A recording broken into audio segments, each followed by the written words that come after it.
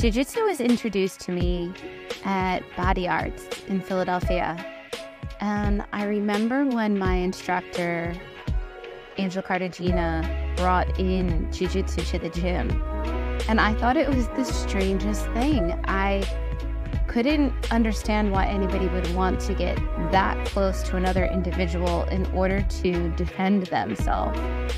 I loved Muay Thai, and if anybody came too close, I had the instinct to strike and keep the distance between us. But the concept of getting intertwined with another person in order to defend myself wasn't something I could comprehend, and I honestly didn't think I would ever enjoy it.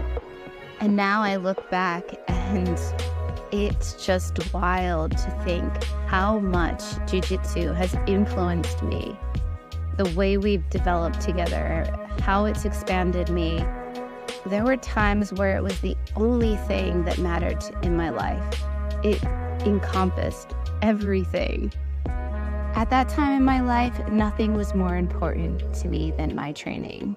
And now, as a mother, things have changed dramatically. Jiu-jitsu is not about me seeking or chasing victories anymore. It's about me sharing what I've learned, sharing my knowledge, and giving it back.